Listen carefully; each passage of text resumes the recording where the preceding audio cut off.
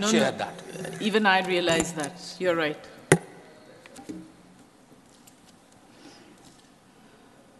Mr. Singh, Mr. A.D. Singh.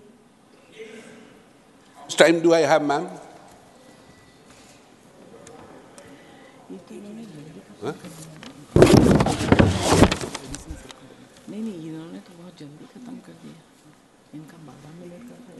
हम शुरू करते हैं ना.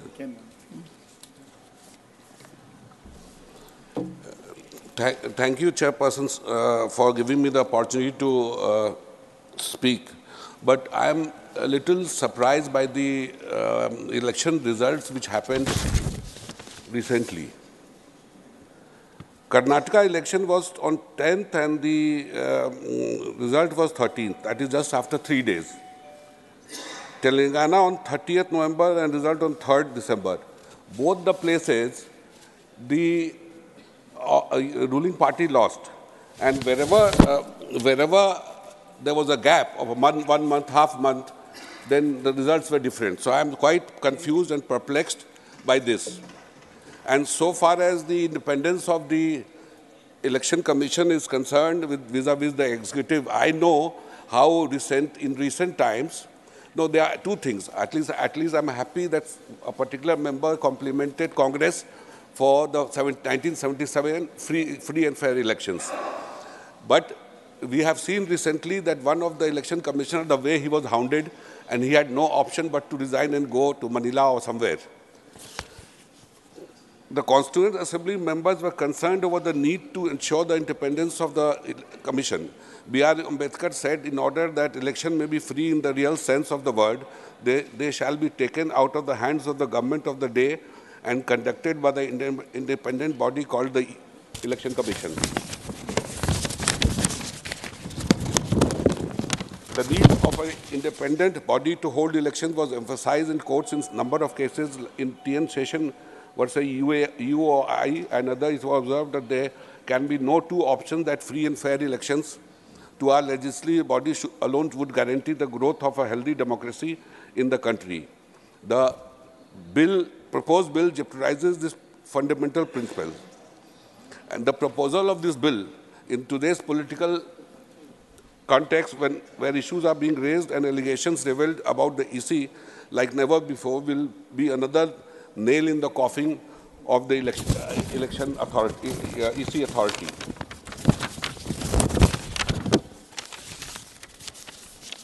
And if the government is just reversing the decision of the Supreme Court in this matter after the judgment, that 5-judge bench, I don't want to go and repeat what other members have said. I think it is it will be a very sad day in the history of the democracy of India. And so far as other colleagues are saying that, talking of the emergency, today we have a undeclared emergency, which is worse than the one which was done by Madam Gandhi.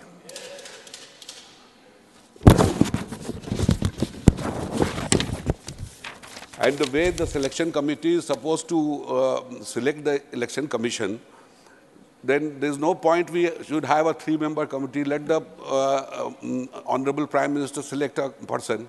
And so far as my colleague from the Biju Janata Dal talked about the CAG and other organization, I can personally tell him how it works. So fortunately, I don't want to put things in the house because it will be not very good. So I vehemently oppose this bill. And when our forefathers have given a constitution which really balanced between the judiciary, legislature, and executive, and the way we are going, most of the institutions are being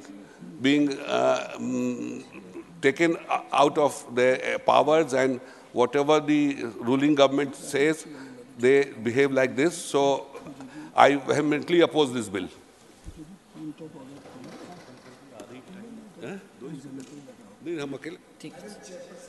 Yes.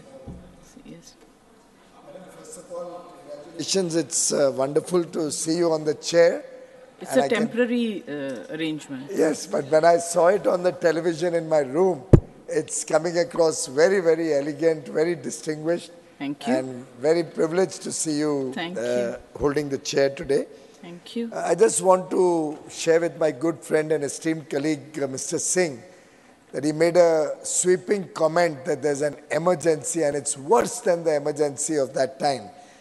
Coming from a person from Bihar, coming from the land of Loknayak Jayaprakash Narayan, coming from the land which fought to maintain the unity and integrity of India, which is the repository of knowledge in this country, which stood up for high principles and values and fought against the emergency, so much so that thousands of political workers, for no fault of theirs, except that they opposed the then government, with no allegations of corruption, no allegations of misdemeanor or any other sort, were put behind bars indiscriminately across the country. Probably thousands from Bihar also. Many who today are in the JDU, are in the RJD and all the various offshoots, as there are so many, it's difficult to remember their names also. But all of those were a part of the struggle against the emergency, which was totally unconstitutional, unwarranted, and an attack on democracy in the country. To make such a comment,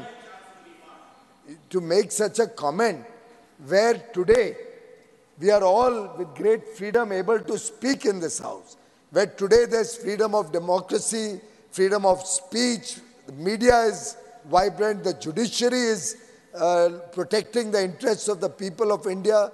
There's complete freedom across the country.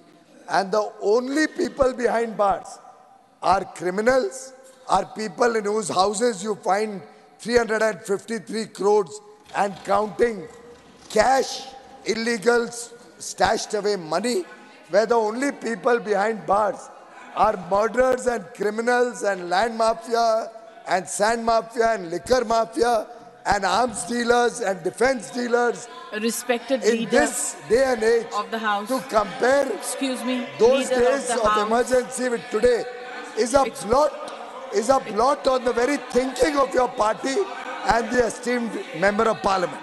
Thank you, Leader of the House. But if you are talking about freedom, I think he used his freedom. आप बैठ जाइए. आपने let's. Minute. उन्होंने कह दिया, आपने कह दिया, बैठ.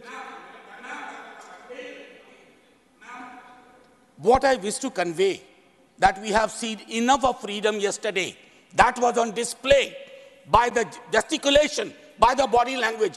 What reference he made was metaphorically. Our metaphorical statement, if it is not made, what kind of democracy? I mean, you make new buildings, but there is no idea of democratic discourse. Democracy is never, ma'am. If JP was alive today, counterfactually speaking, he would have stitched an alliance of all progressive forces against their kind of politics. Thank you, ma'am.